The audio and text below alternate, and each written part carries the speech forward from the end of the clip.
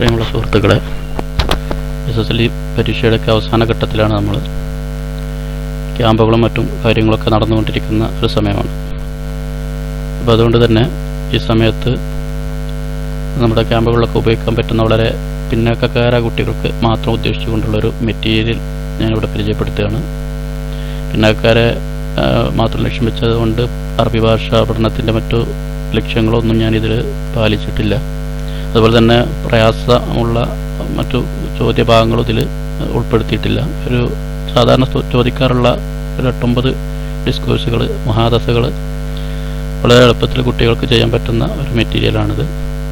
അപ്പോൾ ഇത് ഒന്ന് പരീക്ഷിച്ച് നോക്കി നിങ്ങൾക്ക് ഇഷ്ടപ്പെട്ടിട്ടുണ്ടെങ്കിൽ മറ്റ് ഗ്രൂപ്പുകളിലേക്കൊക്കെ ഇതൊന്ന് പരിചയപ്പെടുത്തുക.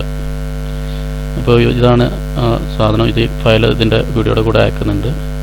ഒന്നാമത്തെ ഡിസ്കോഴ്സായിട്ട് തർജമത്തുൽ ഹയാത്ത്, അതായത് കുറച്ച് പോയിന്റുകൾ തന്നിട്ട് സാധാരണ ജീവചരിത്രം തയ്യാറാക്കുക എന്നുള്ളത് സാധാരണ ചോദിക്കാറുള്ളതാണ്. അപ്പോൾ അതിന് ഇവിടെ കൊടുത്തിട്ടുണ്ട്. ആദ്യം ജനനം, തന്നിരിക്കുന്ന പോയിന്റുകളിൽ ജനനം, മാതാപിതാക്കളുടെ പേര്, പഠനം, അവരാരായിരുന്നു, അവരുടെ സേവനങ്ങൾ എന്തൊക്കെയാണ്, അവരുടെ കൃതികളുടെ പേരെന്താണ്, അവസാനം മരണം, ഈ രൂപത്തിലൊന്ന് ക്രമത്തിൽ എഴുതുക. അത് എഴുതേണ്ട രൂപം ഇവിടെ കൊടുത്തിട്ടുണ്ട്. ഉലിത എന്ന് പറഞ്ഞിട്ട് ആരെക്കുറിച്ചാണ് നമ്മൾ എഴുതുന്നത് ആ ആളുടെ പേര് കൊടുക്കുക. അതിനുശേഷം പി എന്നതിന് ശേഷം ജനനസ്ഥലം, സനത്തിന് ശേഷം വർഷം. ഇങ്ങനെ ഈ രൂപത്തിൽ ഇവിടെ ഒരു ഫോർമാറ്റ് കൊടുത്തിട്ടുണ്ട്. ഈ ഫോർമാറ്റ് ഒന്ന് കുട്ടികളെ പരിചയപ്പെടുത്തുകയാണെങ്കിൽ വളരെ എളുപ്പത്തിൽ അത് അവർക്ക് ചെയ്യാൻ പറ്റുന്നതാണ്. അതുപോലെ തന്നെ പേര് ഹെഡിങ് ആയിട്ട് നൽകുക. അങ്ങനെ ഈ ഒരു പരിശീലനം ചെയ്തതിന് ശേഷം നമ്മളിവിടെ കാണുന്ന ഈ കളർ ടാഗിൽ ഒന്ന് ക്ലിക്ക് ചെയ്ത് കഴിഞ്ഞാൽ ഇതുവരെ ഈ വിഭാഗത്തിൽ ചോദിച്ചിട്ടുള്ള മുഴുവൻ ക്വസ്റ്റ്യൻ പേപ്പറുകളും ഇവിടെ തെളിഞ്ഞു വരുന്നതാണ്. ഇവിടെ 4 ക്വസ്റ്റ്യൻ പേപ്പറുകൾ ഈ ഒരു വിഭാഗത്തിൽ ഇതുവരെ ചോദിച്ചിട്ടുണ്ട്. ഇവിടെ അബ്ദുസലാം കർമാൻ്റെ ഒരു ജീവചരിത്രം തയ്യാറാക്കാൻ പറഞ്ഞിട്ട് അങ്ങനെ ഉണ്ട്. അപ്പോൾ ഇതാണ് ഇതിനുള്ള ഒരു പ്രത്യേക സൗകര്യം. അതുപോലെ തന്നെ അടുത്ത വർക്കായിട്ട് കൊടുത്തിരിക്കുന്നത് ഇസ്തിമാറയാണ്. ഇസ്തിമാറ സാധാരണ ചോദിക്കുന്നതാണ്.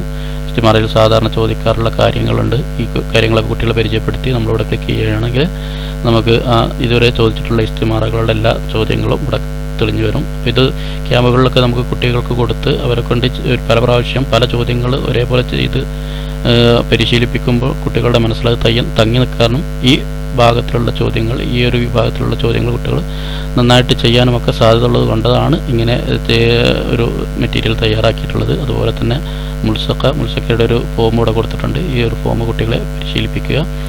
ഈ ടാഗിൽ ക്ലിക്ക് ചെയ്താൽ ആ ക്വസ്റ്റ്യൻ പേപ്പർ കിട്ടുന്നതാണ്. അതുപോലെ തന്നെ വിവിധ തരം ജംഅകളെ കുറിച്ച് ഉള്ള ചെറിയൊരു ചാർട്ട് ഇവിടെ കൊടുത്തിട്ടുണ്ട്. ആ ചാർട്ടുകളും അതോടൊപ്പം അതുമായി ബന്ധപ്പെട്ട് വന്ന ചോദ്യങ്ങൾ ഇവിടെ കൊടുത്തിട്ടുണ്ട്. അതുപോലെ തന്നെ ഇസ്തിബിയാൻ അല്ലെങ്കിൽ ഇൻ്റർവ്യൂ ചോദ്യങ്ങൾ, സാധാരണ എല്ലാവരോടും ചോദിക്കാൻ പറ്റുന്ന കുറച്ച് ചോദ്യങ്ങൾ, റെഡിമെയ്ഡ് ചോദ്യങ്ങളുണ്ട്. ഈ ചോദ്യങ്ങൾ തന്നെ കുറച്ച് ചോദ്യങ്ങൾ കുട്ടികൾ പഠിച്ചു പോയി കഴിഞ്ഞാൽ ഇവിടെ വന്നിരിക്കുന്ന എല്ലാ ചോദ്യങ്ങളുടെയും ഉത്തരം അവർക്ക് ആൻസർ ചെയ്യാൻ പറ്റുന്നതാണ്. പിന്നെ അതുപോലെ തന്നെ ചോദ്യം നിർമ്മിക്കുക എന്നുള്ളത് വളരെ ഇമ്പോർട്ടൻ്റ് ആയിട്ടുള്ളൊരു കാര്യമാണ്. അപ്പോൾ ഇവിടെ തന്നെ നമ്മൾ കൊടുത്തിട്ടുണ്ട്. ഒരു പാരഗ്രാഫ് തന്നിട്ട് അതിൽ നിന്ന് 3-4 ചോദ്യം ഉണ്ടാക്കാൻ പറയുമ്പോൾ നമ്മൾ ഏതെങ്കിലും ഒരു സെൻറ്റൻസ് എടുത്ത് അതിൽ നിന്ന് 3-4 ചോദ്യങ്ങൾ ഒന്നിച്ചുണ്ടാക്കുന്നതാണ് നല്ലത്. ഇവിടെ സല്ലല്ലാഹുൽ ഖുർആന ഫീ ലൈലത്തുൽ ഖദ്ർ എന്നൊരു സെൻറ്റൻസിൽ നിന്ന് ഇവിടെ 3 ചോദ്യങ്ങൾ നമുക്ക് ഉണ്ടാക്കാം. ആ ചോദ്യങ്ങൾ ഉണ്ടാക്കാൻ വളരെ എളുപ്പമാണ്. നമ്മൾ ഉണ്ടാക്കാൻ ഉദ്ദേശിക്കുന്ന ചോദ്യത്തിൻ്റെ ഉത്തരം ആയി വരുന്ന സെൻറ്റൻസ് അതിൽ നിന്ന് ഒഴിവാക്കിയിട്ട് ചോദ്യവാക്ക് നേരെ മുന്നിൽ കൊണ്ടുപോയിട്ട് ഫസ്റ്റ് കൊണ്ടുപോയിട്ട് ചേർത്ത് കൊടുത്തു കഴിഞ്ഞാൽ ഇപ്പോൾ മൻ അൻസലൽ ഖുർആന ഫീ ലൈലത്തുൽ ഖദ്ർ ആ സെൻറ്റൻസിൽ നിന്ന് അതിൻ്റെ ഉത്തരം അള്ളാഹു എന്നാണ്. അത് അള്ളാഹു എന്ന് ഒഴിവാക്കി ആ ചോദ്യം വളരെ എളുപ്പത്തിൽ നമുക്ക് ഉണ്ടാക്കാൻ പറ്റും. ഈ ഒരു ഫോം കുട്ടികൾക്ക് വേർപ്പിച്ചു കൊടുത്തു കഴിഞ്ഞാൽ കുട്ടികളുടെ മറ്റു വലിയ ക്ലാസ്സുകളിലൊക്കെ അത് ഉപകാരപ്പെടുന്നതാണ്. അതുപോലെ തന്നെ ബർനാമിച്ച് പ്രോഗ്രാം നോട്ടീസ് തയ്യാറാക്കാനുള്ളൊരു ഫോം ഇവിടെ കൊടുത്തിട്ടുണ്ട്. ആ ഫോം കുട്ടികളെ പരിചയപ്പെടുത്തുക. അതിനുശേഷം ഇവിടെ ചോദിച്ചിട്ടുള്ള ചോദ്യങ്ങൾ കാണുക. അതുപോലെ തന്നെ പ്രോഗ്രാം നോട്ടീസിൽ സാധാരണ വരാറുള്ള വ്യക്തികളെ ഒരു ലിസ്റ്റ് ഇവിടെ കൊടുത്തിട്ടുണ്ട്. സാധാരണ റിപ്പോർട്ടുകളൊക്കെ വരാറുള്ള ആൾക്കാരെ കുറിച്ചാണ്. അത് കുട്ടികൾക്ക് ഈ പ്രൊജക്റ്റിലൊക്കെ വിട്ടിട്ട് നമ്മൾ കാണിച്ചു കൊടുക്കുകയാണെങ്കിൽ ഉപകാരപ്പെടും. അതുപോലെ തന്നെ മുലാഫിൻ ഇലൈഹി എന്നുള്ള വിഭാഗത്തിൽ വരുന്ന അതെന്താണെന്നും അതിൻ്റെ ചെറിയ കുട്ടികളെ മനസ്സിലാകുന്ന രൂപത്തിലുള്ള ചെറിയൊരു നോട്ടും അതിൻ്റെ ക്വസ്റ്റ്യനും ഇവിടെ കൊടുത്തിട്ടുണ്ട്. അതുപോലെ തന്നെ തസ്രീഫ് സർഫാക്കാനുള്ള കുറച്ച് ചോദ്യങ്ങളൊക്കെ സാധാരണ വരാറുണ്ട്.